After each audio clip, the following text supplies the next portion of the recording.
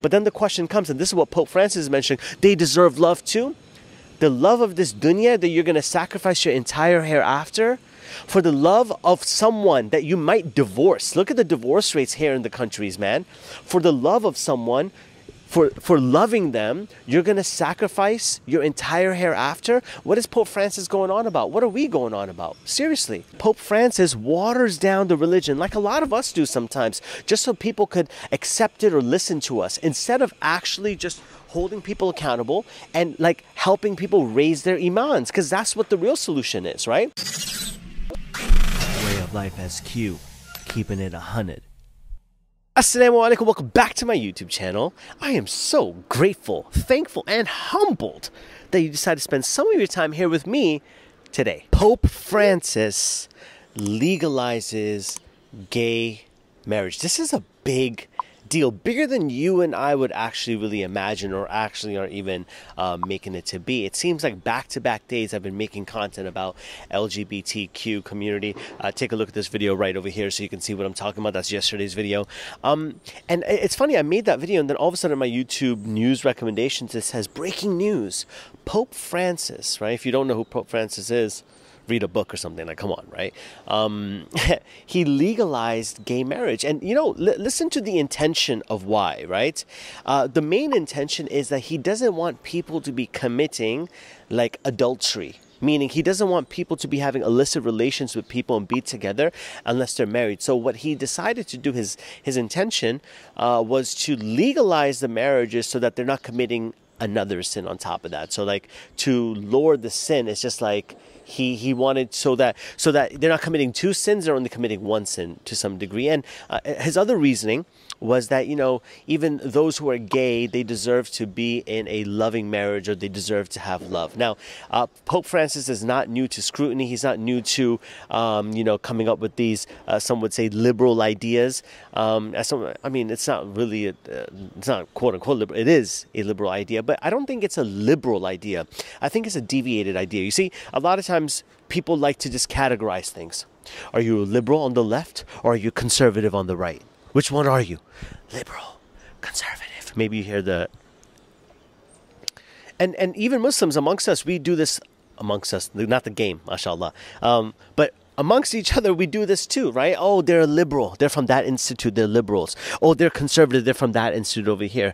Let's come back to the guidance of Allah, the Quran and the Sunnah. Let's just come back to that and stop labeling people and, you know, like projecting our own hatred onto other people. Okay, so let's just relax.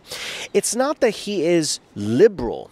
What Pope Francis is doing right now is that he's deviating from the actual text that they even follow, right?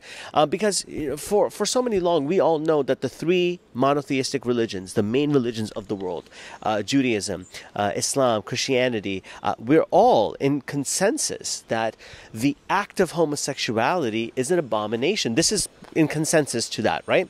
And it's interesting that because the students, the people, right, were unable to reach the bar, instead of helping people reach the bar, the standard, we lowered the standard for them instead, right? So Allah subhanahu wa ta'ala has set certain standards and guidelines, like right up here, right? And we all strive to reach those standards, and a lot of us are going to fall short. A lot of us are going to fall short of reaching those standards, but that doesn't mean we stop reaching those standards, or we water down the standards so that we can reach it. Instead, what we need to do to help each other out is help each other raise the ground so we can meet those standards. You understand? So instead of watering down our religions, our belief systems, instead of watering down so we bring down the standard, instead we raise people's imans, their God consciousness, so that they can meet those standards. Are they going to meet it tomorrow? Probably not. But maybe someday they will. But the goal of this life is to strive to meet those standards. How many of us have desires that goes against the deen of Allah? Be honest. How many of us have things that we would love to do? If it wasn't for Islam, we would be doing it. So many of us would have maybe wanted to have a drink by now, maybe even have some tattoos. It's the fear and the consciousness and the tawakkul of meeting Allah Azza wa Jal that stops us from doing it. Sah, right? Isn't that true? Isn't that true? It's really the fear and the consciousness and the love that we have for Allah, that stops us from really just submitting and following our desires. right? And that is rewardable. The fact that we're striving to meet Allah's expectations and His standards is rewardable. The fact that we suppress our desires, we have the same desires as anyone else does, right? We want to do the same thing that anyone else does, right? People are like, oh, they want to sleep around with people. Why not us, huh? But we don't, for the fear of Allah, for the sake of Allah, for the love and reverence that we have for Allah Azza wa Jal, okay? Because the moment we start like listening to our whims and desires and just following whatever we want to do, we become an animal. Isn't that true, right? A lion, well, a lioness, right? Because she does all the hunting. The lion just eats, right? The lioness wouldn't stop hunting until they find food. They can't have a saum. They can't fast. Lions don't fast. We can fast. We can choose not to eat. They gotta eat. You understand? If they have to have sex, they'll just have sex in the public. They don't go to a private corner. You be seeing on National Geographic, they're just humping each other. That's it, right? They're animals. That's what they do. They're lower level intelligence beings. They're not human beings. They're just beings. You know what I mean? They don't have any sense. What makes us above animals is the ability to control our nafs and not act upon our nafs. I hope you're following this. Amongst the Muslim community, there's a lot of us who just see homosexuals and we're like, that's wrong. It's wrong. It's haram. It's this. It's this. It's this. It's this. It's this. All those things, what we're doing right now, those are reactions and not responses. You see, Pope Francis thinks that he's responding to the crisis in the world. He sees the crisis. Hence, he's responding. He thinks he's responding to the crisis. But the truth is that he's selling out to the crisis. He's lowering his standards to the crisis. Instead of helping people raise their imans, what's the real issue? Is the goal? What is the goal? Is the goal to make people straight? Because that's what the Catholic Church was trying to do for the longest, right? They were trying to make these straight camps. Those are real things. Straight camps, forcing people to be straight, get them married. How many of the Muslims just think that, no. You're not really born gay. That's all false. That's all made from society. That's all made from da. You just need to get married. You need ruqyah done. You think that's the solution? Yes, I do agree. To some degree, it is popularized and it is mainstreamed enough that it makes people think that the in thing to do is be gay.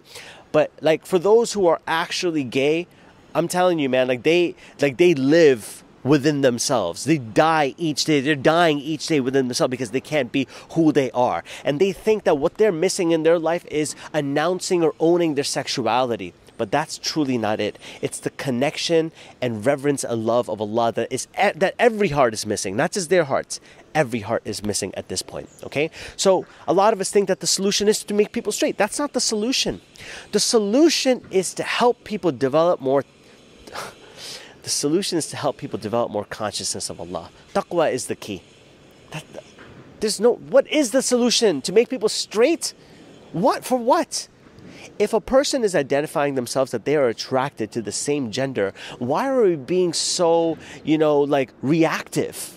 And trying to get them out of it. Okay, let's be proactive a little bit. Okay, you're excited to the same gender. Okay, but do you have to act upon it? But then the question comes, and this is what Pope Francis is mentioning, they deserve love too? The love of this dunya that you're going to sacrifice your entire hereafter for the love of someone that you might divorce. Look at the divorce rates here in the countries, man. For the love of someone, for loving them, you're going to sacrifice your entire hereafter? What is Pope Francis going on about? What are we going on about? Seriously. For the love of the dunya, for the love of being with someone for 15, 20 years, what's the maximum amount of years you're going to be with someone? Tell me. 30? Okay, for 30 years of your life with a partner, committing acts that are displeasing to Allah, you're going to sacrifice your hereafter in which everything is halal for you? Think about that. Allah subhanahu wa ta'ala is testing you if you're someone who has homosexual urges or you have someone who is identified to be homosexual. Allah subhanahu wa ta'ala is testing you to elevate you. Not everyone is tested with this. And each time that you are, suppressing or holding down your desire just so that you can please your Rabb, Allah subhanahu wa ta'ala is rewarding you for that. That is your key and your ticket to paradise. This is the way and the method that Allah subhanahu wa ta'ala wanted you to get to paradise, right? Everyone has a different way or roadmap to get to paradise. But the map is always the same. Like your route to get there might be different, but the map is the same. And that is the Quran and the Sunnah. There's no other way to get there besides following the teachings of Allah. It's from His Kitab, from the Quran, and from the Messenger ﷺ. It's really simple. So what happens is that Pope Francis waters down the religion, like a lot of us do sometimes, just so people could accept it or listen to us, instead of actually just holding people accountable and like helping people raise their imans, because that's what the real solution is, right? Is the solution for me to find a loophole to get more tattoos? Is the solution for me to find a loophole to, sleep around with girls? Is the loophole for me to find a way so I can drink alcohol? Like, are we looking for loopholes to just act on our desires? Or are we actually going to ask ourselves like, hey, hang on a second. Do I love Allah? If the answer is yes, then why aren't I sacrificing for His sake? Why am I not doing that? Because the real issue with people is an iman issue, not the sexuality. If you are having sexual urges for the same sex, for the same gender, that instead of acting upon them, ask yourselves, how can I strengthen my iman just a little bit more so that I'm not busy thinking about those urges and I'm focused on meeting my Lord? Because when I get to paradise, Allah subhanahu wa ta'ala will make everything halal for me. I hope this is making sense. I'm going to leave you with this, inshallah. I don't want this to get too long. You see, in Surah Al-A'raf, Musa alayhi salam comes down from the mountain, okay, with the tablet. And when he comes down, and with the commandments, as we know, right, with their first revelations, their actual set of documents for their own new nation, right? Allah subhanahu wa ta'ala created the Sharia for them. He came down with the Sharia for them. Okay. Musa alayhi salam comes down and he sees people worshipping a calf and all this craziness happening, right? And Musa alayhi salam's first response is anger. He reacted. The first response was he reacted. Okay. Then he grabs his brother Harun alayhi salam by the beard, whatever, and gets at him a little bit. Okay. Then Musa alayhi salam, the da'i. Think about it. All of us are da'is right now. Okay. I'm talking to you all because you all are da'is. If you made it to like this far of the video, you're a da'i. Okay. MashaAllah. Then he did something after that. Once he calmed down a little bit, he sought Allah's forgiveness. He sought Allah's forgiveness and asked for His mercy. Now, pay attention to this. He had broken the tablet. Think about the revelation. Allah Azza wa Jal just gave him revelation. He gave him a Sharia to bring to the people. And all of a sudden, Musa alayhi salam breaks it. That's a big deal. We don't even let the Quran touch the floor. We don't even put it next to our feet. Musa alayhi salam broke the tablet. Think about it. Okay. So he does that. But then he picks it up. Once his reaction is over, then Musa alayhi salam responds. He picks up the tablet, wipes it off, puts it all together, and seeks Allah's forgiveness. And then we know the story from there, so on and so forth. Okay? What I'm letting you know, and then he continues to ask for forgiveness for people and helps guide the people back to the straight path. Okay? What I'm telling you right now is that when we hear of those who are homosexuals, the first thing in our heart is to get upset. The reason we get upset is because we have an immense love of Allah and His religion and His messenger ﷺ, and just everything about it. We have an immense love, just like Musa alayhi salam did. But once you're done reacting, dust yourself off and deal with the issue at hand. Deal with the issue at hand. You cannot scare people away from the deen. You cannot, nor are you supposed to water it down just so that they can accept it. You understand? You're not doing that. You have to respond. You wipe yourself off. Then you get to the bottom of the issue. That what's the real problem? Why is such and such person doing these things? And then you lead with empathy. And you understand, okay, I see your perspective and everything like that. Then you explain your perspective. Then you remind people of Allah. Then you help people develop a love of Allah. You understand? So if you're someone who's Catholic out there, or Christian or Muslim or whatever, you have to understand something, that the number one priority that you and I have is developing a love and consciousness of God. That's the number thing that we have to do. After that, yes, there's going to be things that God does not want you to do because it's harmful to you. Allah created you. He made you. He has the right to tell you what's good for you and what's bad for you. Simple as that. And if you love Allah, if you love your Creator, your Lord, you will uphold and adhere to those commands. It's as simple as that. And if you don't love Allah, if you are weak in your iman, you're going to try to find loopholes to get out of those commands. But at the end of the day, you're going to meet Allah, and He's going to judge you by the rubric that He sent down for you. And that rubric is the Quran and the Sunnah. Whether you like it or not, whether you admit it or not, whether you know it or not, that is the rubric that's going to be taking place. So if I was you, I'd start developing a connection and love of Allah, and understand that you're not wrong for having these urges. You're not wrong.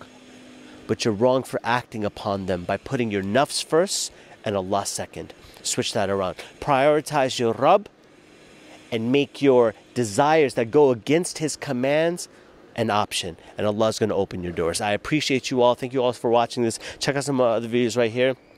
And I hope this video made sense and it helped you, anyone who's struggling out there, and maybe it gave you a new perspective. But don't sell out, bro. Don't sell out. You know, the standards are set by Allah Azza wa Jal. Meet those standards. If you can't meet those standards, get some help to meet those standards. But don't lower the standards. That's never the solution. Love you all for the sake of Allah. And until next time, I'm out.